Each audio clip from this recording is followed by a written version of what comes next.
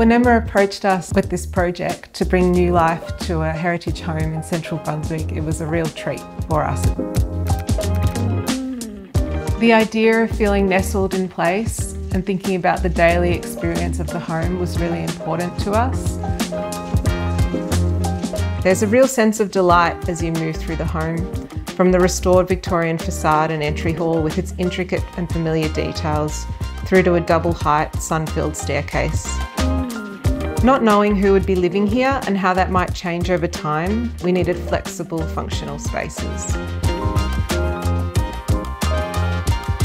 The design was centred around two concepts: balance between private, serene spaces on the ground floor and open, light-filled living areas upstairs. Timber floors and joinery soften the crisp, bright walls, which make the sunlight bounce around the rooms all day. We also wanted the house to feel connected to the life of the neighbourhood and the park. It is such a rare pleasure filling that expanse of space in an urban neighbourhood.